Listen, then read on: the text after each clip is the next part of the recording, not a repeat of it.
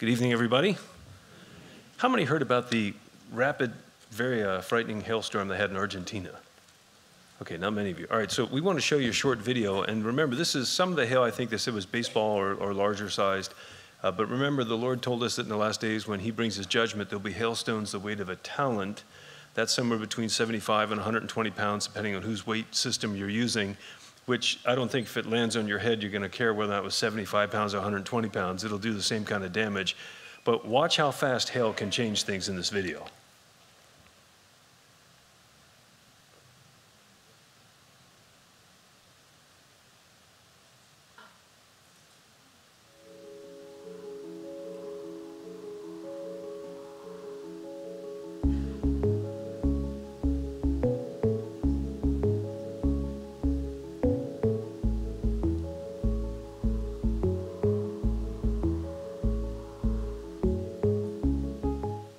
Came in very rapidly, very interesting. Caught people just, I don't know, you can see they're stuck in their cars trying to get somewhere, and came in so quickly that they had to just stop and get rescued. A couple news articles tonight, but that's if we get far enough into Isaiah. So we are in Isaiah tonight, chapter 15. Isaiah 15, as we continue.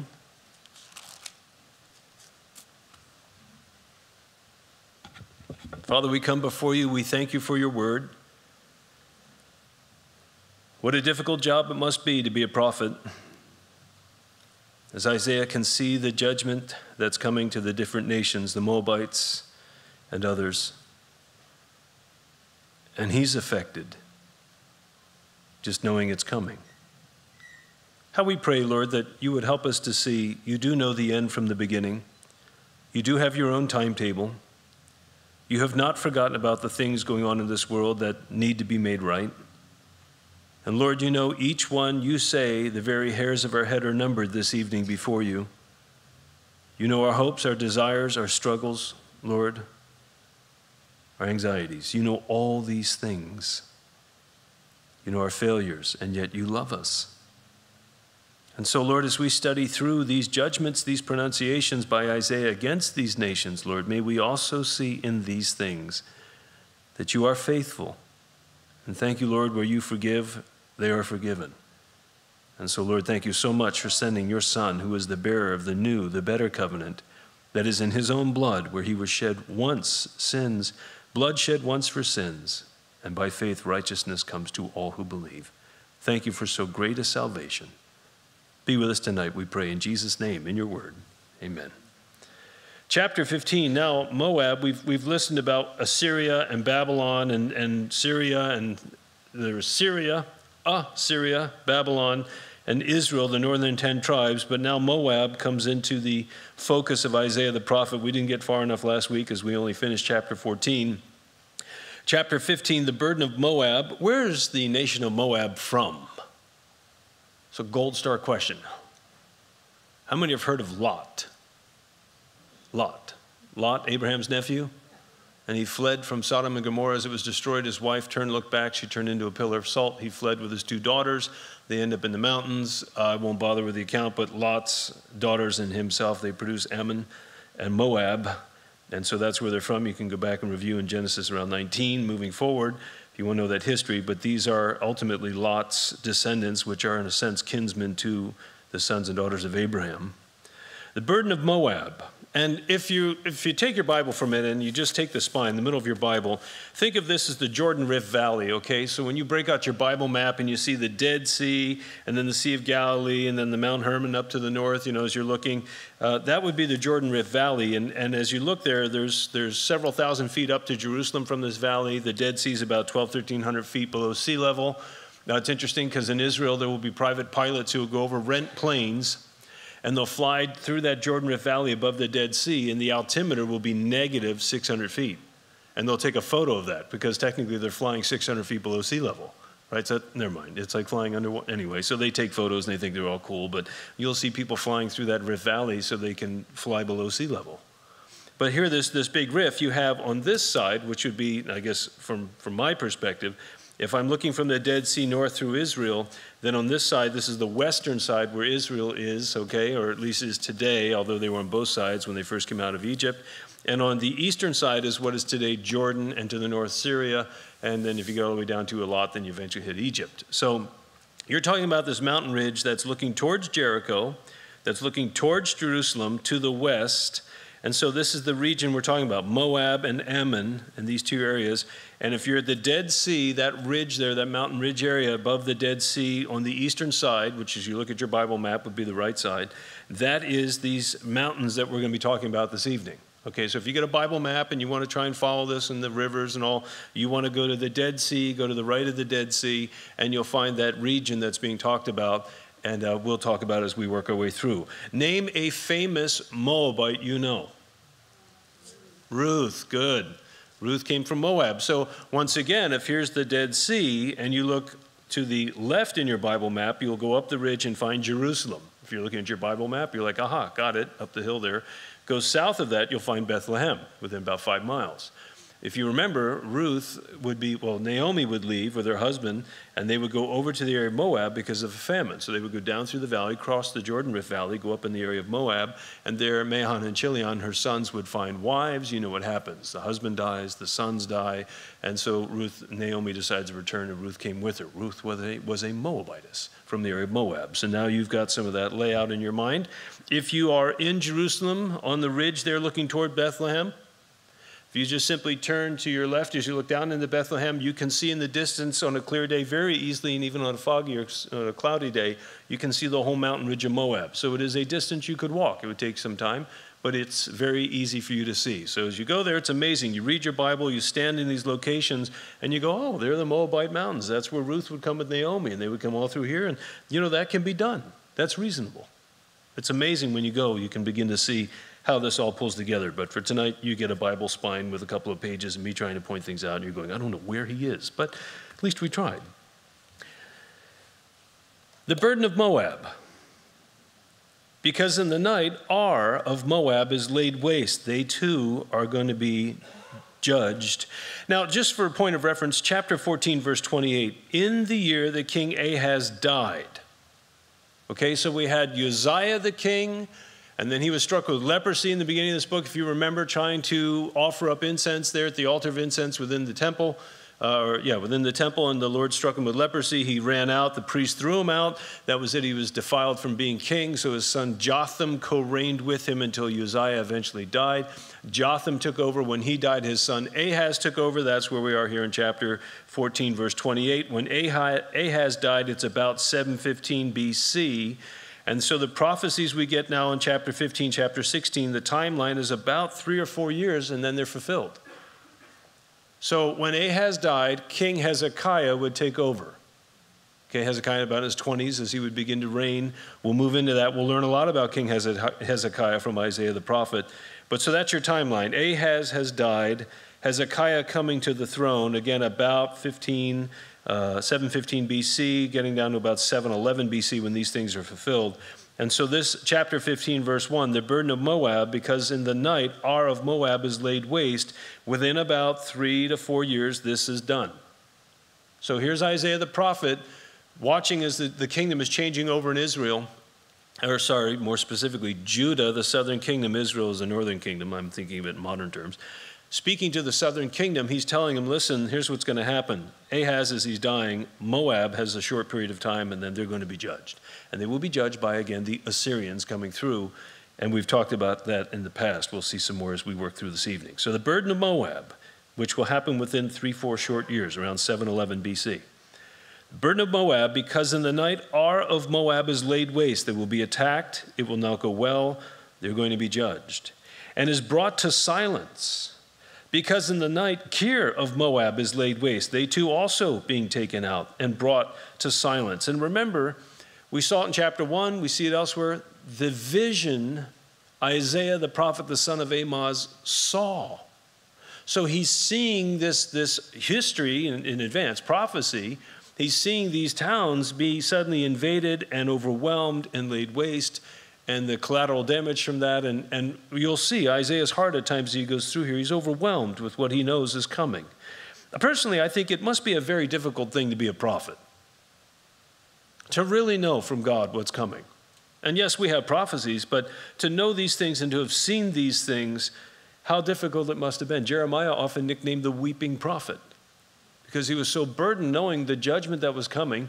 He was trying to speak to his own fellow Jews there in the southern kingdom of Judah, and they mocked him and they wouldn't listen to him, and they threw him in the pit there in the cistern in the prison and beat him and put him in all the things that happened to him. And all he was trying to do is tell his fellow countrymen, there's a judgment of God coming, you need to get right.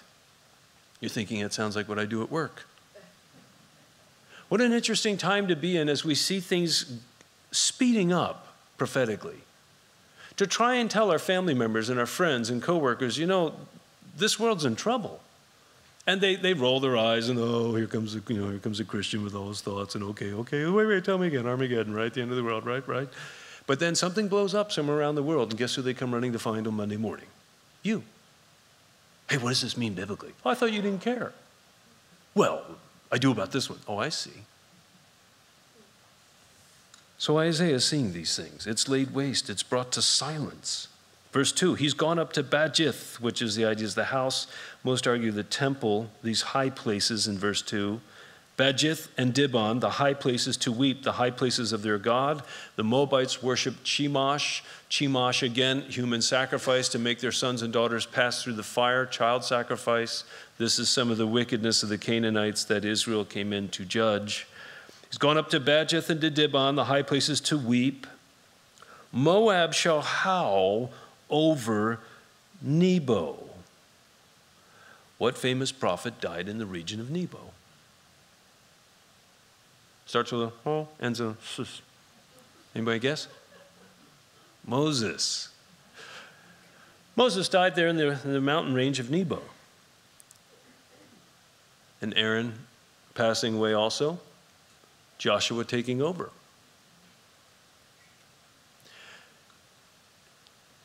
Back to the Bible map idea. If we put you in, say, Chester, Pennsylvania, not Chester Springs, Chester, we got you up, say, a couple thousand feet above sea level. What Moses sees from Mount Nebo would be the same to you, basically, almost, looking over the state of New Jersey, being able to see things, for example, up at the Verrazano Narrows Bridge while standing there in Chester, Pennsylvania. That would be a bit of a stretch, don't you think? You know, the road to the Beltway there to get to JFK, if you've ever made that trek, you know, you get exit 13 for you New Jersey people, 13, 14, you know, and then you bail out there going up to Garden State Parkway. But he sees from Mount Nebo what is essentially the territorial range about the size of New Jersey. So he sees, and here's another thing. Let me help you out with tonight. If you're thinking, where is God? I'm dealing with this. I'm dealing with that. Where is he? I'm getting upset. I'm tired of waiting. And you think like it's like he doesn't know. He knows everything. Well, then where is he? Well, he's got his timing. Why isn't he here now? It's not time yet. I found he's never early. I found he's never late. But I found he's definitely on time, and his time is not my time. You know, 11:59 and 59 seconds is still on time.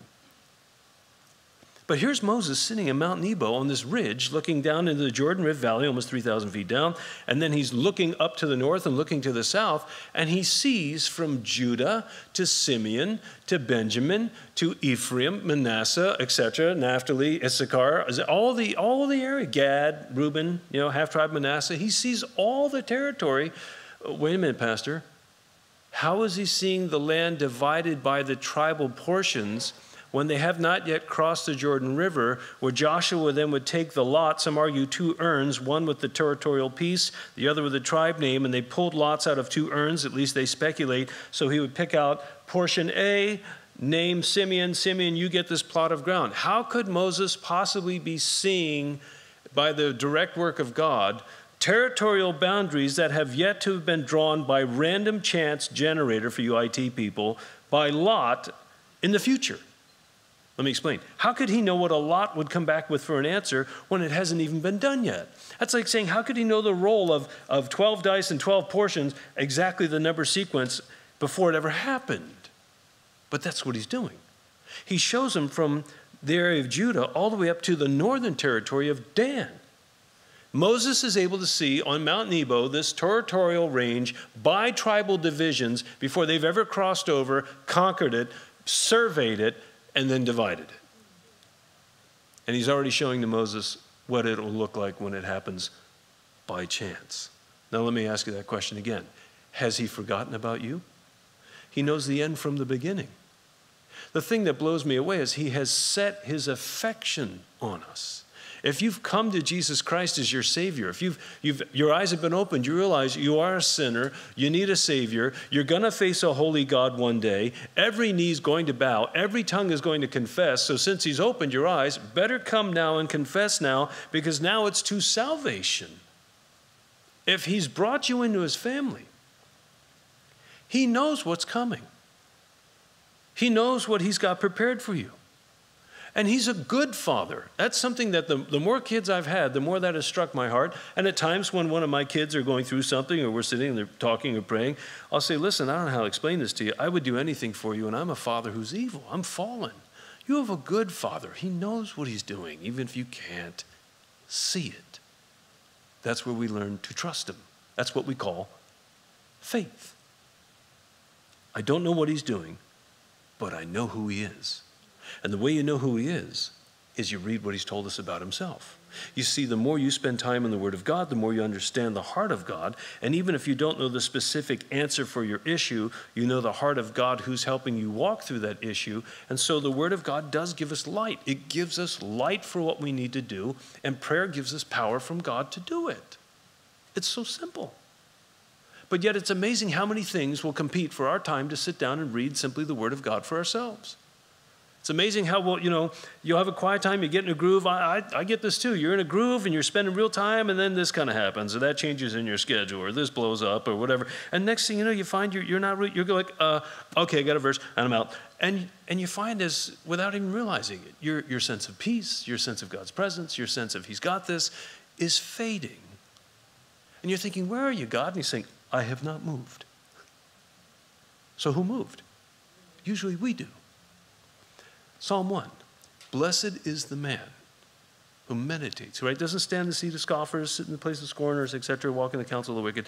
But his delight is in the law of the Lord, and he meditates upon the law, the word of God, day and night. And there it says in Psalm 1, and whatsoever he puts his hand to will prosper. There are times I'll sit there and I'll say, Lord, I don't feel like I'm prospering right now. And that's when I realize, I need to just sit with him again. I'm not saying health, wealth, prosperity, name it, blame it, blab it, grab it. Not doing that. But when things, you sense like, I sense him, and those times where you feel like, I just feel like I'm on my own. And once again, he doesn't move, he doesn't change. He's the same yesterday, today, and forever, Hebrews tells us. And so often the problem is I've forsaken coming back to that well that he told the woman at the well of living water, where I can drink anytime I want deeply, and he'll give me living water flowing from within my soul, the midst of my belly. So here's Moses sitting on Mount Nebo, seeing the entire land before it's ever been divided, before they've ever crossed over, because God knows the end from the beginning, which means the plans that God has for your life, even if you don't necessarily like them or want to sign up for them or endorse them right now, they are good. The question is just stay tuned. So often people will say to me, well, this is happening. And I'll say to them, well, in the story of your life, have you turned the page and it says the end? And they're like, why no? I said, well, then don't panic. There's plenty of chapters left. You've got some time. So he's gone up to Bajith, to Dibon, the high places to weep. Moab shall howl over Nebo, over Medeba, and all their heads shall be baldness. Now, why would they make their heads bald? Why would they cut off their beard? What would be happening? Extreme grief and mourning, okay, or even duress. In Israel, your beard's everything. I know it's a little different here, but to have your beard ripped out is a direct offense. What did they do to Jesus? Ripped out his beard. What did they do in his face? Spin in it.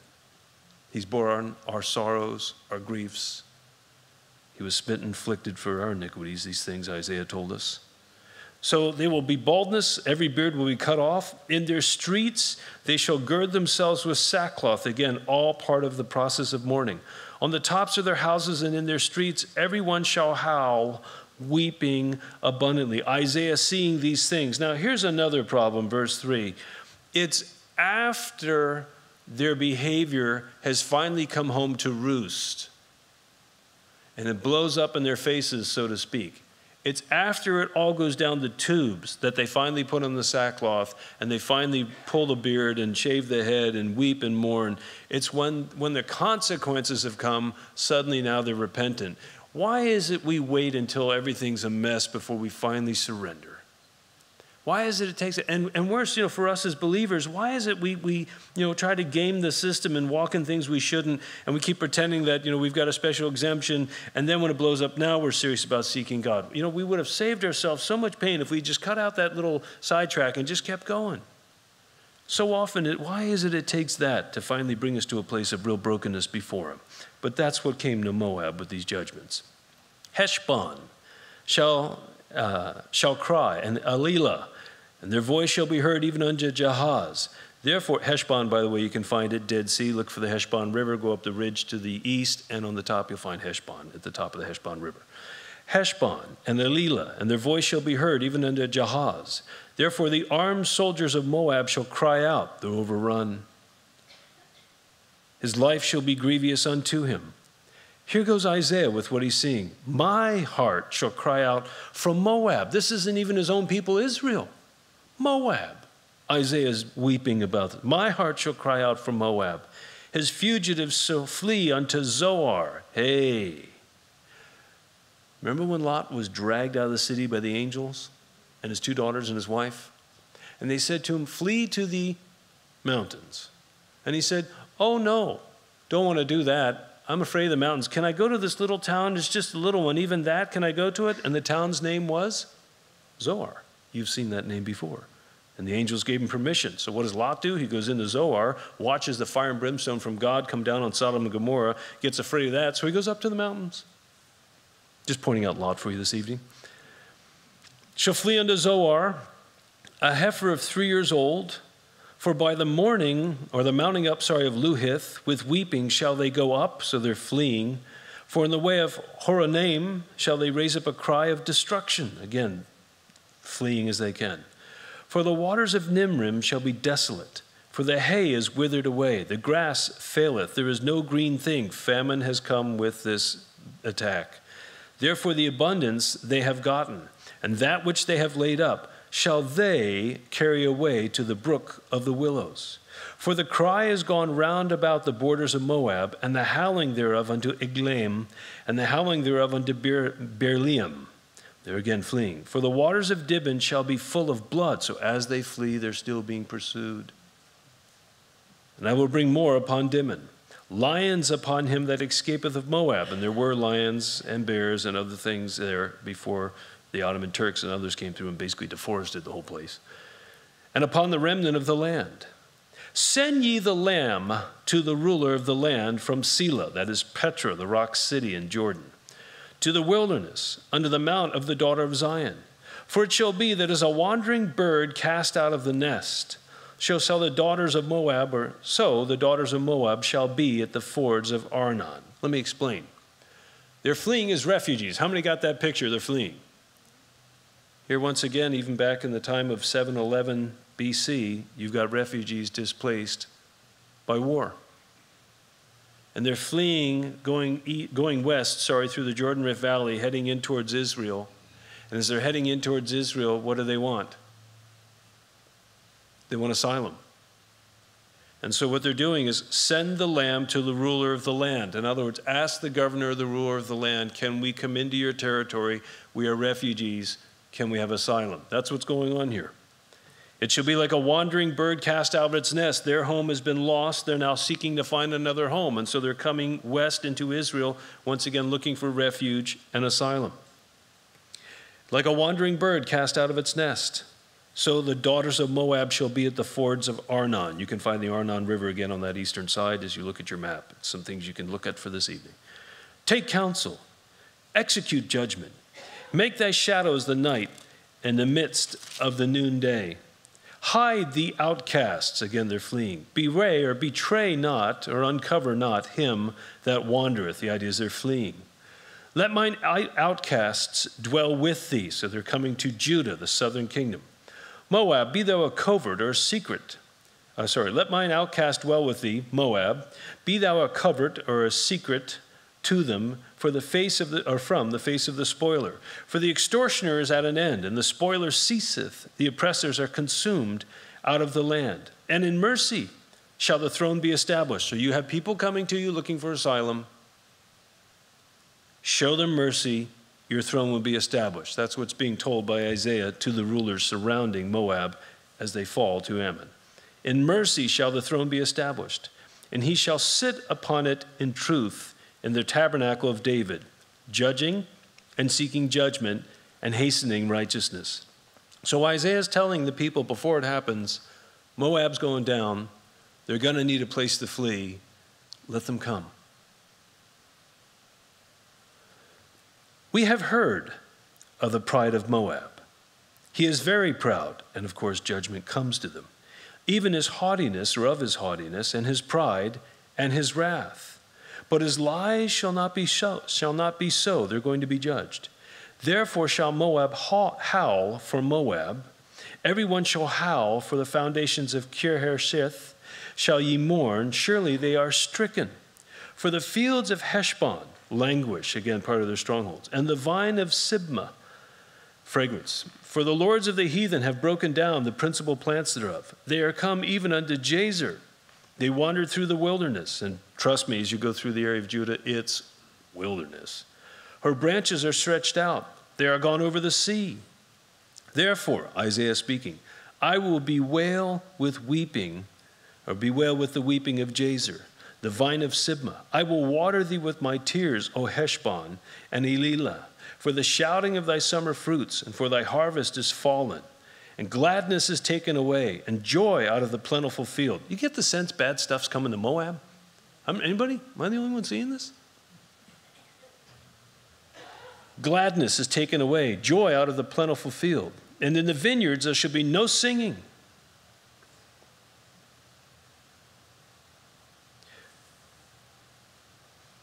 You know, some of the things we learned. When children feel safe, they sing, they play. They're at ease. But when they're in war zones, you find a lot of these things disappear. Interesting, too, in the medical world, when a child goes through a major surgery or other things, we learned this when we spent time at CHOP. One of the ways they get Children's Hospital Philadelphia, for those who are not in Philadelphia, one of the ways they can evaluate how a child's doing is when a child returns to playing, they can tell he's starting to feel or she's starting to feel better. It's interesting here in this case as they're fleeing and they're being oppressed and their land is being overtaken, singing is disappearing. In a sense, all the things, gladness is taken away, joy, all these things. It's oppressive. What sadness that is. Gladness is taken away, verse 10, joy out of the plentiful field. And in the vineyards there shall be no singing, neither shall there be shouting. The treaders shall tread out no wine in their presses. I have made their vintage shouting to cease. These things have all gone down. Wherefore, Isaiah again speaking, wherefore my bowels shall sound like a harp for Moab. Again, Isaiah moved for the trouble of Moab, and they're not even Israel. But he's again a man with a heart for God as a prophet, and here he is just devastated by the things that are coming. Look how he describes it. My inward parts are moved for Kir-Haresh, troubled. It shall come to pass when it is seen that Moab is weary on the high place, that he shall come to his sanctuary to pray, but he shall not prevail. This is the word that the Lord has spoken concerning Moab since that time. How would you like to deliver that message? You know, we make fun of Jonah, right? Didn't want to go to Nineveh, ran down the Joppa, beautiful seacoast, by the way, on the Mediterranean, hops on a boat, takes off. He's upset when God finally does forgive them as they repent. But think about when he shows up, he's got to go to the area of the Ninevites. They were known for their cruelty. And he's going to walk through a single man by himself through a town that took about almost 3 days. According to historians, a massive city. And the Bible substantiates that idea. It took him several days. And as he's going through town, all he's saying to him is, yet 40 days and Nineveh will be overthrown. Not a popular message. It's amazing what these guys had to bear for the Lord. It shall come to pass, verse 12, when it is seen in Moab that it's weary in the high place, he shall come to a sanctuary to pray, but he will not prevail. This is the word that the Lord has spoken concerning Moab since that time. But now the Lord hath spoken saying, within 3 years. Aha! So we learned back in chapter 14, verse 28, the year that King Ahaz died, it's about 715 BC-ish. And here we are within 3 years, bringing us down to just about 711. And by the way, these things were fulfilled. So here we have Isaiah giving a time period that was basically exactly completed. Now the Lord has spoken, within 3 years, as the years of a hireling, the glory of Moab shall be contemned, and all that with all that great multitude, and the remnant shall be very small and feeble. So now Isaiah is moved by the Lord to speak against Damascus. Of course, Damascus, the capital city of Syria at the time. And here we go again, reviewing. And Syria, not Syria, Syria has been working together with which part of Israel? The northern kingdom, Israel versus Judah. So the northern kingdom, Israel, has been harassing the southern kingdom, Judah, and they have been doing it with the people from Syria, if you remember. So the kings in Judah finally said, we need some help. So they reached out to the Assyrians, who came down and dealt with the Syrians, and they dealt with the Samaritans, or the northern Israel tribes. There are 10 tribes. And so 732, the Syrians go down, 722, Samaria goes down, and then they come down and surround Jerusalem, and they're about to siege Jerusalem. And that night, as Hezekiah is king, again moving forward, the angel of the Lord will come out and break the back of that army. So once again, putting the players on the board. Now the burden of the Lord for Damascus. Now this is where things get interesting. And I'll explain as we go through. The burden of Damascus. Behold, Damascus is being taken away from being a city, and it shall be a ruinous heap. The Greek translation of the Hebrew, when the Jews did that about 300 BC to 200 BC, it's called the Septuagint, or the LXX for 70 scholars, at least historians say were involved in it. The Septuagint translators actually have, instead of a ruinous heap, they put, will be abandoned forever. Now, whether or not they're accurate, we'll find out when it's history, but interesting because Damascus, according to a number of sources, and you can check this even on Wikipedia, Damascus is thought to be one of the oldest continually inhabited cities in the world. Damascus is considered to be one of the oldest continually inhabited cities in the world. Yes, it has suffered military defeats. Yes, it has suffered some destruction. But if this is what it's being said in chapter 17, it becomes a ruinous heap. And if the translators are correct, and the idea of it will be abandoned forever is implied, then this is something we have not yet seen fulfilled. Now that gets interesting. Now please understand this. When I say interesting, you're like, well, you sound like like a reptile. Sound like a cold calculating academic. Well, how interesting. We're about to watch a city be destroyed. As if there's no compassion for the people that are in that city. Please understand, I mean, if this is yet to be fulfilled, and many feel this is yet to be completely fulfilled, and if I had to be, push comes to shove, I would say, you know what, Damascus, one of the oldest continually inhabited cities, has yet to have become a heap of ruins where nobody stays there. Which means this appears to be something yet unfulfilled. Now our news articles. Okay, let me read you what's going on today in the world, or at least from August. August 28th, 2017, from the Jerusalem Post. Israeli official, if Iran expands in Syria, we'll bomb Assad's palace. And what town is that in? Damascus. Let me explain. Back to your Bible map. Here are the key players. Today, if here's your Bible map and here's Israel, so this is Israel for you guys. Here's the Jordan River Valley. Here's the Mediterranean, the blue. Here's the Mediterranean, okay? What you have is, you have Egypt down here at my fist, and you have above Egypt, and on the far western side, Gaza. How many have heard of Gaza? Former Philistine territory. Gaza was controlled by the Israelis. Ariel Sharon convinced them to turn it over about the same time we got hit with Hurricane Katrina. Almost the exact same time, within days. They turned over Gaza, gave complete autonomous rule to the Palestinian Authority. You see, because the story out there is if you give land to the Palestinians, they'll give you peace. So Ariel Sharon gave them the whole Gaza Strip. And what did they do after that? Well, 3 years ago when we were in Israel, they launched 3,000 projectiles out of the Gaza Strip into Israel while we were going through the land. While we were there, some 1,300 of them came in. So they gave them the whole territory, and what do? They use it to stage terrorist attacks.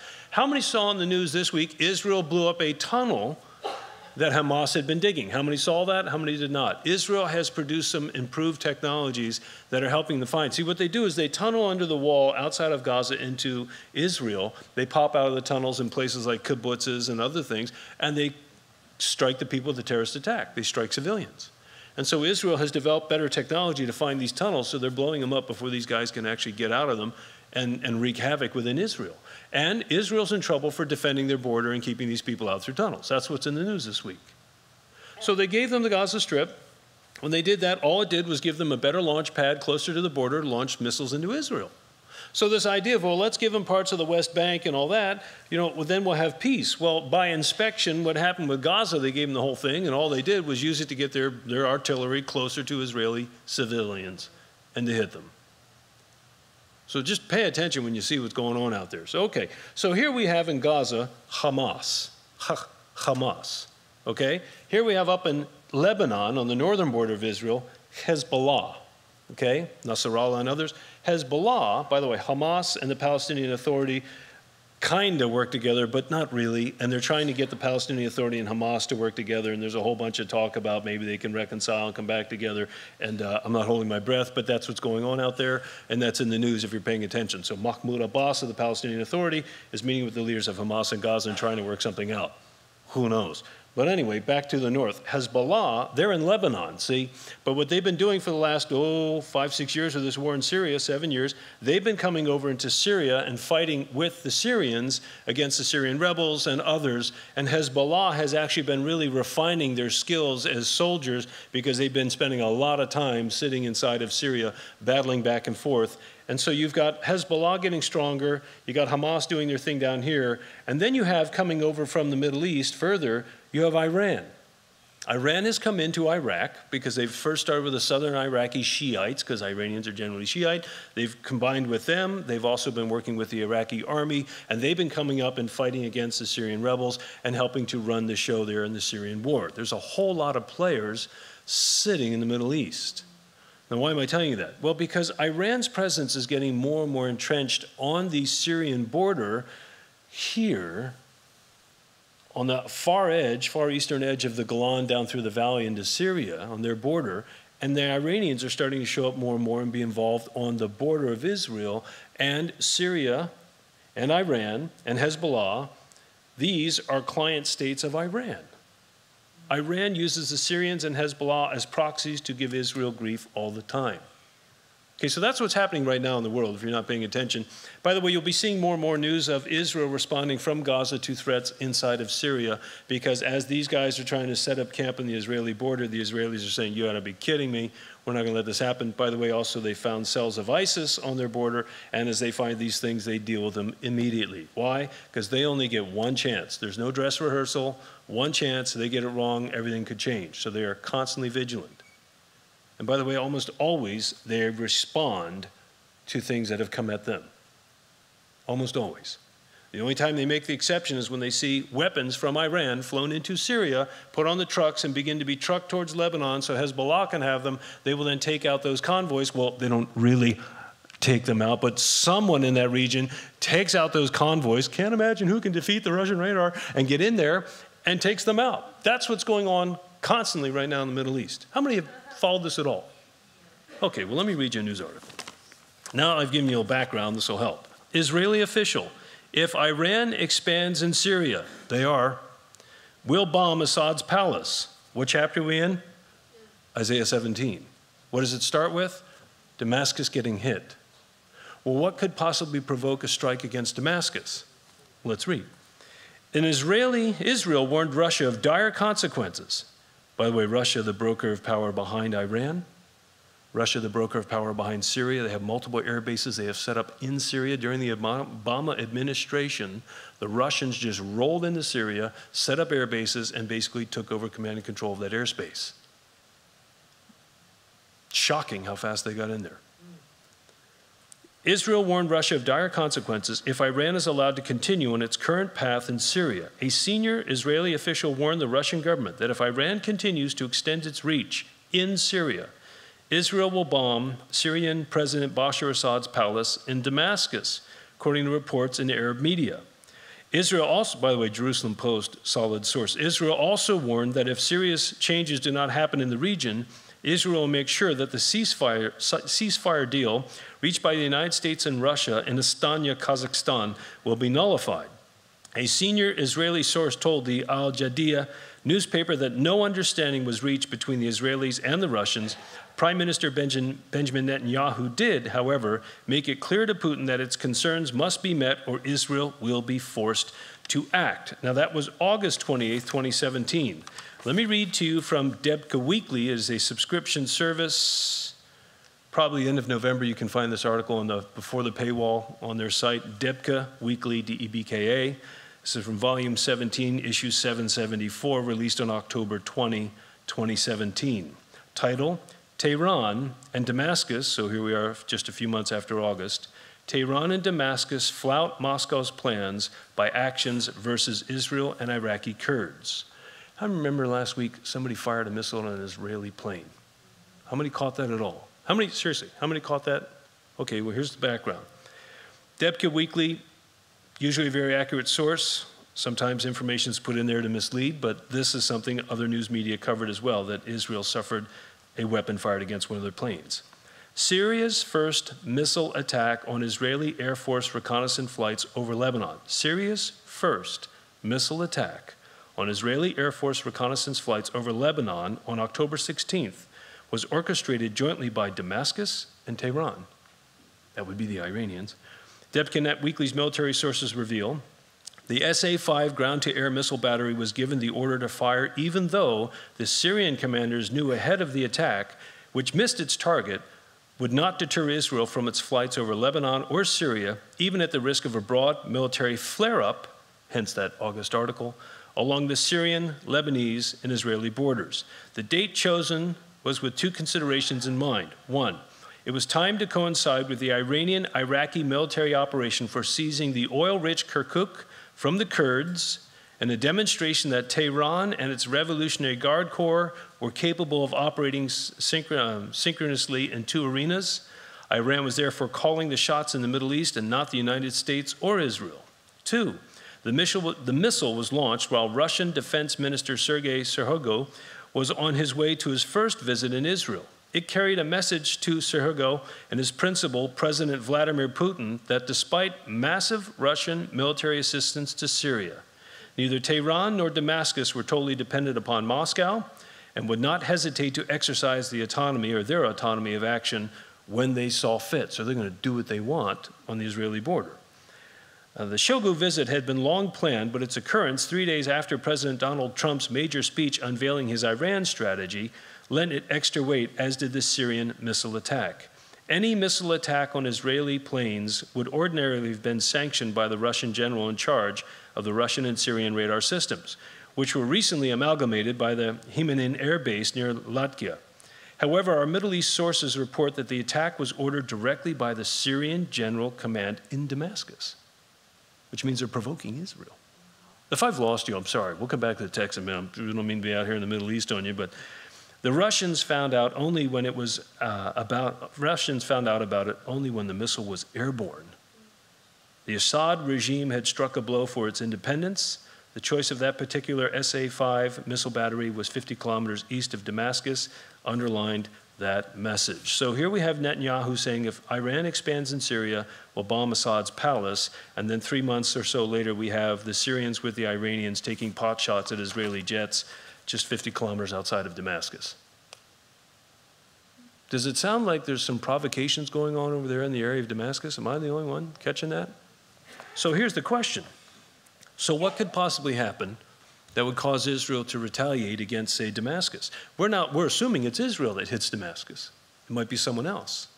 But may I explain or suggest to you that right now in this region around Damascus, you've got the Hezbollah, you've got the Syrian army, you've got the Syrian rebels, you've got pockets of ISIS, you've got the Iranians, and you've got the Americans, and you've got the Spetsnaz from the Russians, their special forces, and you've got the Turks, don't forget them, and you've got the Kurds, and they're all taking shots. That's what's happening now in the Middle East. And all someone has to do, by the way, one of the ways you unite the Arab world is you attack Israel. See, you got Shias and Sunnis figuring out who's really in charge until something goes after Israel, and then they all band together and they have a common enemy. But as long as you keep Israel out of the mix, then they have their issues with each other. See? So if someone's in dire straits, say Bashar Assad, and he looks like he's about finished, and so he decides to go ahead and throw a big one towards Israel, suddenly the Arab world rallies around him. It doesn't take much to have this kind of thing suddenly unfold. So back to the previous statements. When people kind of laugh at you like, yes, what's going on with you, you believer, and everything else. If suddenly Damascus, sadly, because we're talking about significant loss of life. It's already devastating what's happened to the Syrians and others, the Yazidi and others who have been fleeing for their lives. And some of them we've been able to meet through missions trips to Greece, and some are coming through Turkey. And people who never would hear the gospel in their closed countries because of this mess are coming to Christ. So that God's using it anyway. But all it takes is one bad day, and suddenly we could see a major military action against Damascus. It's already been threatened by the Israelis to the Russians. You are a generation watching some really amazing things. But sadly, the price that's tied to these things. So here's Isaiah seeing something that, yes, Damascus has had military setbacks and defeats before, but we've never seen it become a ruinous heap. And by the way, that with our technology can be done in several sorties. Who knows how long? But most feel this is still unfulfilled, and there are a lot of players in that region that could tip this off. If you're not paying attention to what's going on in the Middle East, I encourage you to start looking for some news sources, Jerusalem Post, others. There's a lot of reporting on this going on around the world if you're looking for it. But if you're not, because you're too busy trying to figure out whether or not the Russians did whatever here in the country with the current administration, then you don't see any of this. What, did I say something wrong? Everybody watch the shiny object. Watch the shiny object. Okay, quick, move it. Watch the shiny object. It's amazing what's going on in our country. The burden of Damascus. Behold, Damascus is taken away from being a city. It shall be a ruinous heap. The cities of Aroer. Now, by the way, chapter 17, verse 1, again, judgment did come against Damascus. The Assyrians did come in and deal with them. But we have not seen, most agree, this kind of fulfillment yet done through history, which means we believe it is still to come. Now going back to the time period that Isaiah is proclaiming around 711 or so BC, and that time frame now, Isaiah giving these things. The cities of Aroer are forsaken, they shall be for flocks, which shall lie down. None shall make them afraid. Again, devastation. The fortress shall also cease from Ephraim, northern kingdom of Israel, who were in cahoots with the Syrians. The kingdom from Damascus, the remnant of Syria, they shall be as the glory of the children of Israel, saith the Lord of hosts. And in that day it shall come to pass that the glory of Jacob shall be made thin, and the fatness of his flesh shall wax lean. So the northern kingdom who worked with Syria will also be suffering from the hands of the Assyrians who are going to come in. And it shall be, and by the way, sorry, that's around 732 and 722 BC, these things will be fulfilled. It shall be as when the harvestman gathereth the corn, and reapeth the ears with his arms. In other words, everybody's going to be taken away. It shall be as he that gathereth the ears in the valley of Rephaim. Yet gleaning grapes shall be left, which means even though judgment's coming, some will escape. Gleaning grapes shall be left in it as the shaking of an olive tree, 2 or 3 berries on the top of the uttermost bough, 4 or 5 in the uttermost fruitful branches thereof, saith the Lord, the God of Israel, or the Lord God of Israel. And that day shall a man look to his maker. At that day shall a man look to his maker. And his eyes shall have respect to the Holy One of Israel. So they'll be again looking for God for his protection instead of their. And by the way, when your fortified cities have been blown apart, what refuge do you have now? God alone. Ezekiel 38:39, this invading host coming against Israel where they're overwhelmed. It's almost as though in the last days, God's going to let an attack come against Israel, though their technology is quite sophisticated with the Iron Dome and other things, anti-missile defenses. It's almost as though God lets something come that is so overwhelming and he intervenes that it opens up Israel's eyes again, that though you have great technology and you are extremely prepared, all that is in vain unless God helps you. That may well be the message of Ezekiel 38 and 39 that will cause revival and the breath of life back in those dried bones. But we'll see when that all comes to pass. In that day, at that day, shall a man, verse 7, look to his Maker. His eyes shall have respect unto the Holy One of Israel. He shall not look to the altars, as they did with these false gods, to the work of his hands, the idols they made. Neither shall respect that which his fingers have made, again, idols, either the groves where they did their worship, or the images. And in that day shall his strong cities be as a forsaken bough, and an uppermost branch, which they have left because the children of Israel, and there shall be desolation. Why? Verse 10.